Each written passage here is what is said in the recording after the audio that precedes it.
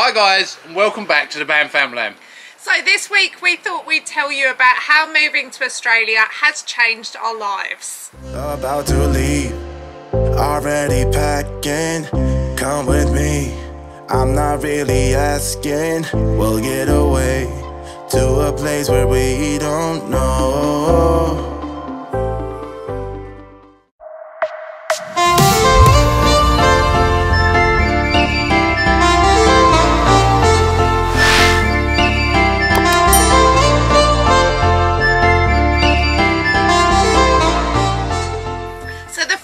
Big change for us as people who have moved to a different country is that we don't have our family around us. It's made a massive impact. We've had to be a lot more independent, and yeah, that's probably the biggest change for us personally. Yeah, so we can't really rely on family to sort of come around and give us a hand with any of the jobs that we don't understand and stuff. We just have to work it out for ourselves. Yeah. So for that, I think we've grown as a family for learning things ourselves and sort of not relying on people. So next, and the obvious one, is the bright blue skies. That changes everything. It does, especially for days like this where you can jump in the pool and enjoy a few laps. Being able to go out most of the time, most days, it really is a bit of a game changer, isn't it? Obviously having that warmth just brightens up your day and it makes us a lot more happier. It means you don't feel so restricted, so you don't worry about whether you can't go somewhere. You can. You do get the obvious rainy days like what we got today. Yeah. But we just find other things to do, more stuff to do with indoors. Yeah, or filming for you. Yeah. Just for you. Just for you. You know you. We're not filming for anyone else. Yeah, you know I'm talking to. You, sitting on the sofa, watching me on the TV. Or the phone. Or you in a crane. Yes. The gentleman who watches us from his crane. That was a bit of a highlight. Get it? Highlight. You funny man. Anyway, back to where we was. Although it sounds superficial to think that the weather can change your life, it actually can, because it just gives you more chance to get out and do things, and it's not something you need to worry that you're going to freeze. Yeah, and sometimes you'll even pick to go to work earlier if you've got a really nice scenic view on your way onto work. We used to take an extra 5 minutes just because we could do a coastal road. Oh, jinxie. But yeah, we used to be able to do a coastal road, so we didn't mind the extra 5 minutes because it was amazing just watching us. Oh, so worth it. Yeah, watching the surfers first thing in the morning, or the paragliders out there. Yeah, even just the colour of the set. Also, on top of that, we feel like we're in very much, well, not we feel like, we are in very much a less crowded area. So there's a lot more space, and that in turn, I don't know, there's a certain feeling of safety as well with that. Having that extra space, you're not so cramped in, everything, I don't know, feels bigger and brighter, and yeah. You can, because we haven't got tall buildings that are really high, you can see so much more sky, and I like that. Yeah, instead now we've just got really tall trees. Yes. Around us. And frogs in our drains. There's a frog in our drain, he lives there. He kicks off every day. Yeah, it's a little bit rainy at the moment, so he's... I don't know how he's just staying in there though. Anyway. Anywho. Us whittering on. Where it's less crowded and you feel a bit safer, like even silly things. I remember the last time I went to London, I walked across a road to go into a supermarket and I saw some hood rats and they were really awful looking. Like I literally felt so nervous that I was going to be robbed at knife point.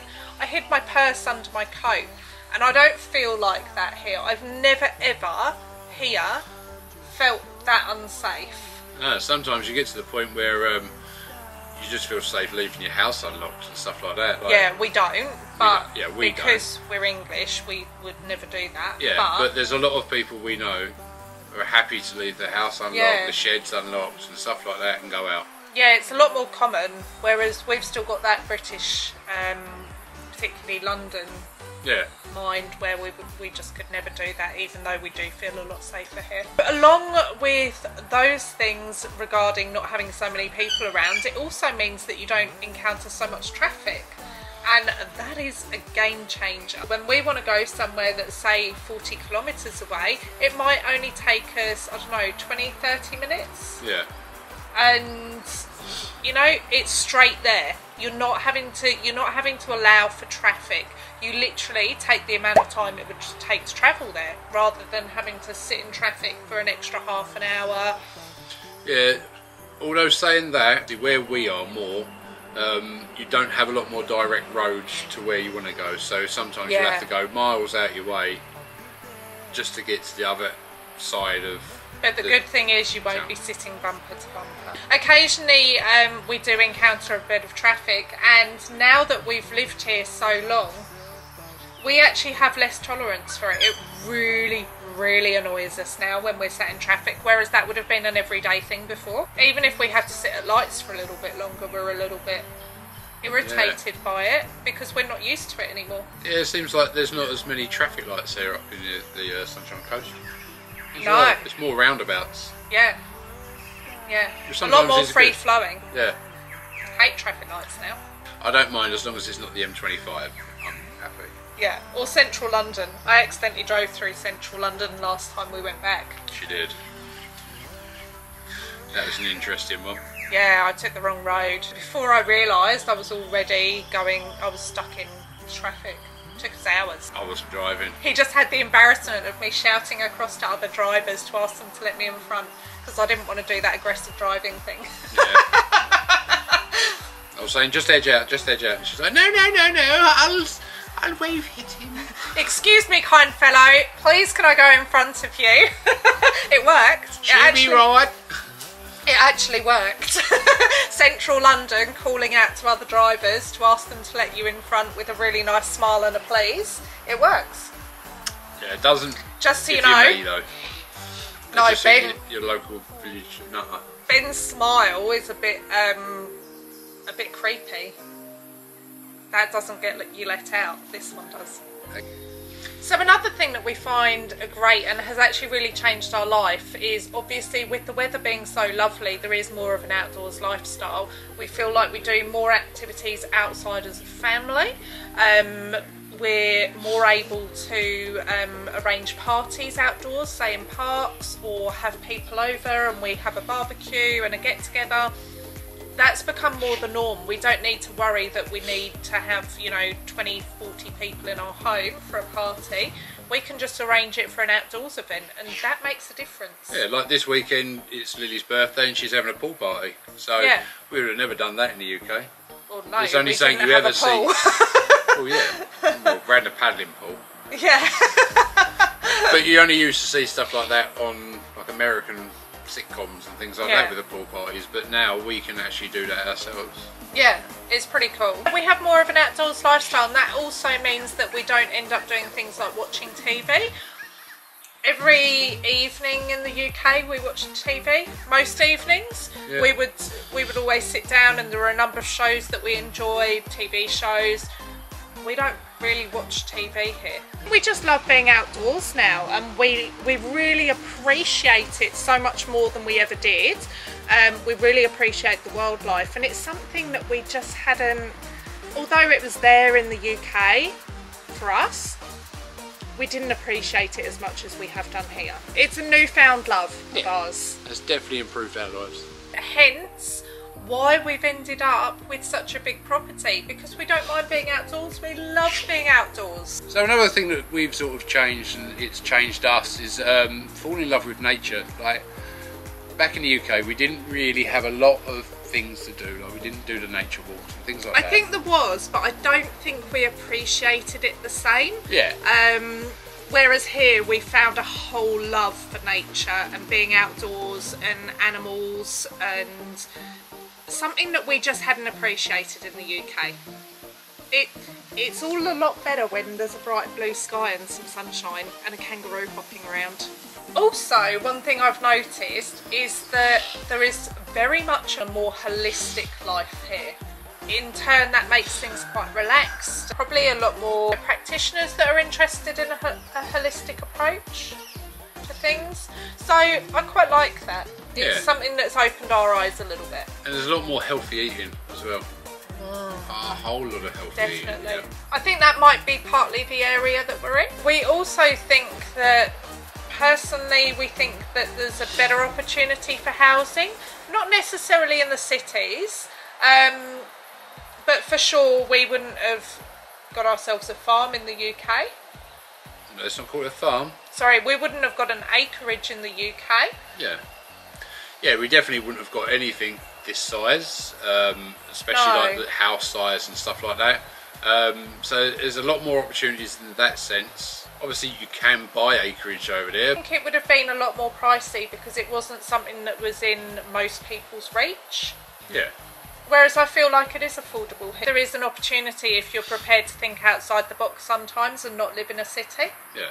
I feel like there's always a way that you can get quite a bit here. I mean, we wanted to be in a community, and to be honest, even our last house was a real good home for us. But it's definitely improved our lives, I think, because it's just amazing and like really wonderful every morning to see the girls out playing in the garden and stuff like that, and having that much freedom.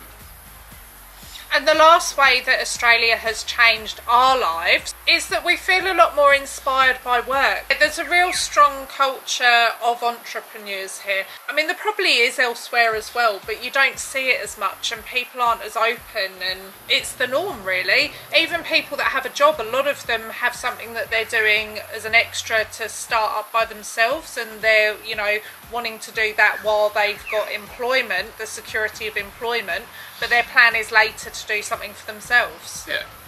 It's quite an exciting place like that. We would love it if you would tell us anything that has changed your life by being in Australia. We'd love to know what else you think, because I'm sure there's plenty more. Those are just kind of the things that we thought, you know, that's changed our lives. Yeah. Please give this video a like. Don't forget to subscribe to the channel, and we'll see you next week. Bye. All by myself, don't wanna be all by myself anymore. But you got to stop wobbling the table. You put all your weight on the table. I don't. You just wobbled it. Don't And then I can't take that out of the edit. Stop. Don't take a lot of wobble. Wibble wobble. Mazzy on the plate. That's it. More to me.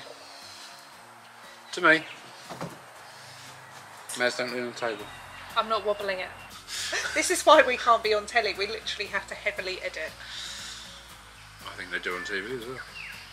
Probably not this heavily. Oh, they do like 50 odd takes on one thing. Yeah.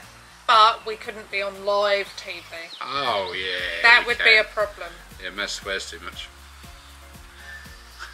Oh, BAM. Evening governor. Gee whiz. No. Go. Anywho. Anywho. Maybe I should go down as well. Maybe not. On your feet, you twat. There's not enough room on the little gap. You say no nip slips.